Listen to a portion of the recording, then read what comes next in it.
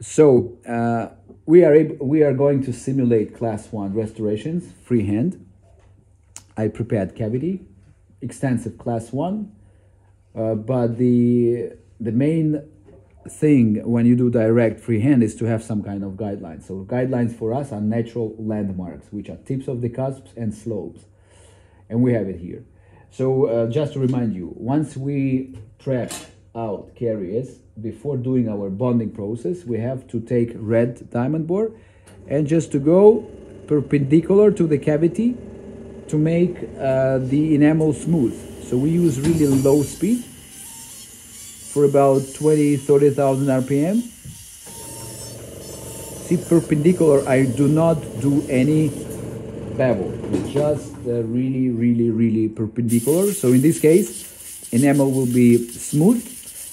And another thing which is also important is that enamel prisms will be opened in a proper way. Next, I will skip bonding now. For the demonstration patient's case, we have to go for the etching, rinsing, bonding, and so on and so on. I will start directly with composite, just to highlight our main task for today is to do a proper freehand layering process. So I will take some flow as the base, just to cover dentine. You always use flow? Yeah, in such a cases I always use flow, and mainly for such a cases I use so-called bulk fills. They are very simple, they are very easygoing, they can be used in pretty thick layers up to 3-4 millimeters depending on the company. And it saves your time, so we make it. Yeah, then we do by the way, when you apply these flowballs or bulk fill flowballs or whatever, you apply it, you take probe, you cover all dentine with this, then you wait for about 10 seconds and then you light cure. Why do we wait for 10 seconds? Is because we have some self adaptation ability of this composite resin. Then we light cure. Okay. Next, we take composite. Usually I use body shade for that. In this case, I use Spectra, low viscosity. Ideally to have for about 1.5 millimeters for this layer. And next, what we already learned, adaptation. So we have to pack, make massage, everything. It has to be well adapted to the surface, to the floor, to the walls, to the outline of the cavity. That's important. So you have to spend time for that, because this really influences the longevity of your direct restorations.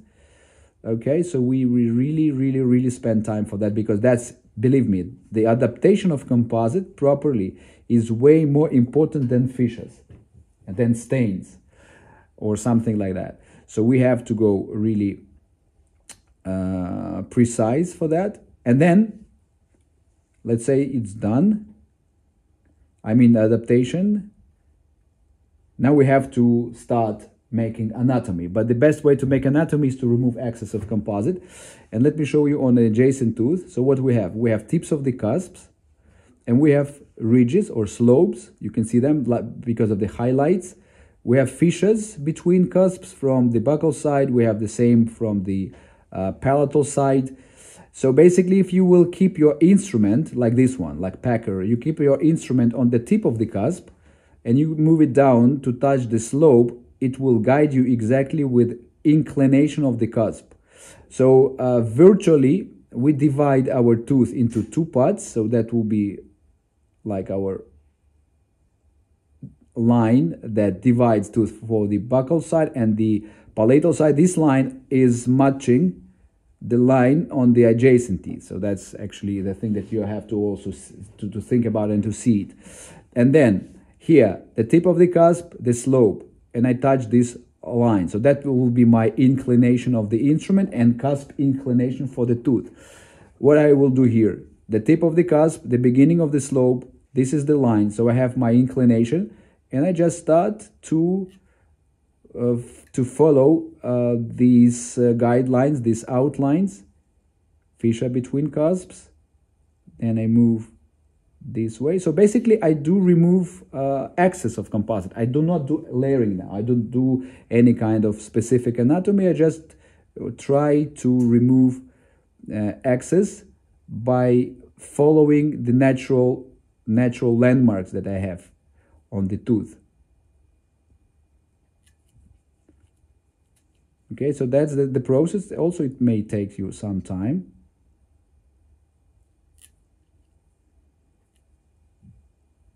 This is the fissure between palatal cusps, and it is oblique. It is not straight, it's oblique, because it's a part of the crista transversa. Okay, so look what we have now. Once I just removed excess, I'm getting my primary anatomy. You see? Primary anatomy. So that's done just by the excess removal. And I can tell you that the process of occlusal adjustments will be minimal. But I will do my secondary and vertical anatomy. So I take a very sharp instrument, can be a probe, explorer, or a special one. So I will do my central fissure. It's in the middle of the tooth here. That's my central fissure. I go all the way down till I touch the flowable composite. This way. Then I move this groove up. So that will be my fissure between two buccal cusps.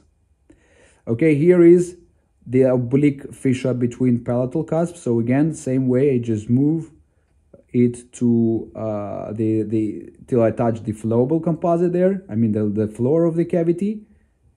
Then I move it this way. So there is a fissure here, distal. So I move it to the distal fissure. Then from this central fissure, I move my instrument forward. Okay, let me zoom in. So basically I have my secondary anatomy performed, you see. Now we will work a little bit on the details. So from the central fissure, I will move a little bit distally. It's like a logo of Mercedes. Then I will start doing secondary or vertically fissures here in the mesial part. So that will be my border for the cusp, for the buccal cusp. I move it also here a little bit. Then look what we have. Okay, now we will work a bit more to highlight the very important anatomy, like slopes of the cusps. How do we do that? It's easy with a packer. So here is the tip of the cusp. Okay, look here. The tip of the cusp goes smoothly to the ridge, and there is a highlight that you can really see. In my case, the tip of the cusp, the highlight, and there is no highlight here. So what I will have to do?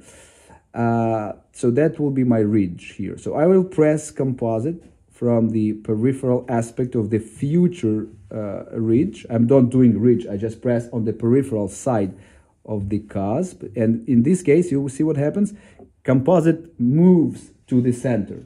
And now we can see the highlight already done. If I will press a bit here on this peripheral aspect of the buccal, mesiobuccal cusp, I will even highlight this transition. You see that? Now the highlight, right? Let me just repeat, move it. Yeah, it's done. To be able to do this technique, you have to have pretty stiff composite, because there are some soft ones. So once you will make a fissure, after 5 seconds, it will disappear. Okay, so the composite has to keep form. That's important for that technique that I'm showing you.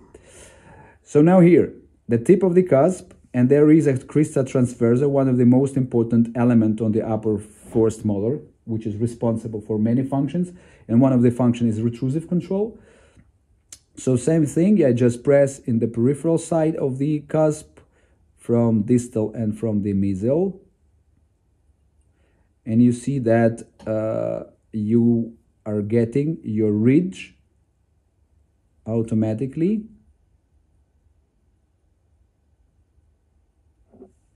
Okay, same thing will be done for palatal.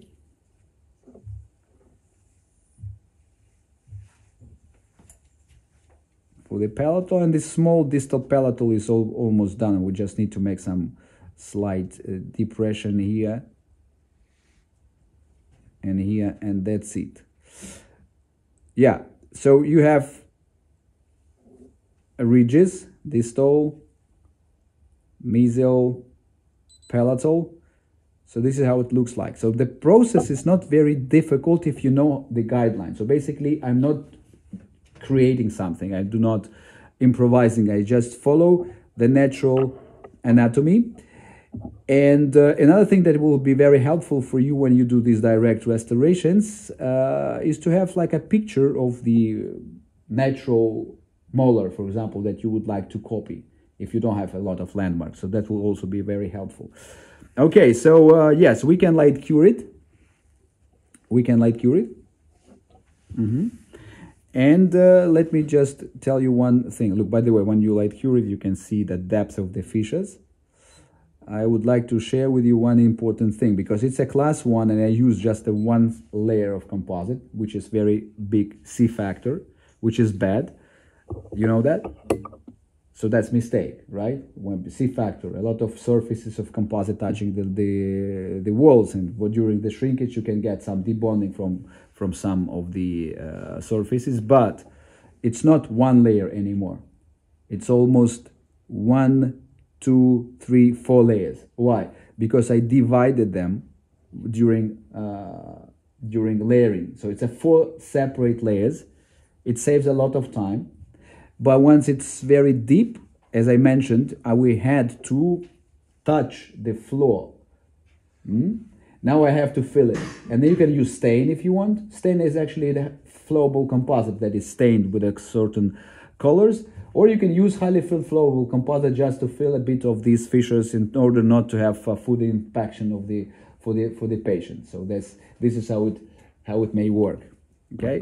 I'm not a very big fan of these stains, because patients don't like to have these stains. So basically, I really can use flow, highly filled flow with the same instrument that I modeled my anatomy. But the same way I do use, if you want to use stains, it's the same way. You just put some stain into the fissure like that.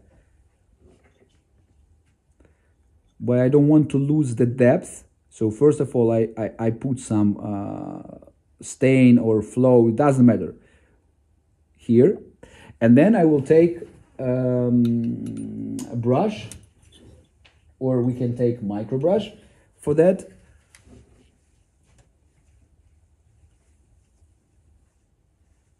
Just to clean, same way I will do if I would use stain for that approach. I don't know where the hair comes from.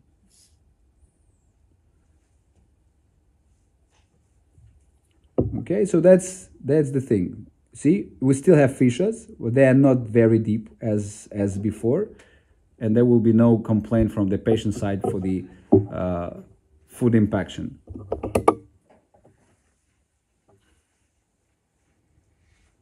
By the way, if you don't like stains, you can use not opaque, but dentin shades for that. You can light cure. For example, the restoration that you made was like A2. So in this case, you can use A3 or A4 dentin shade. So it will give you a little bit chromacity in this fissure side, and it will be more 3D, more nicer for the Instagram pictures. But it's still not bad, by the way. Okay, that's it. Let's check from different angles.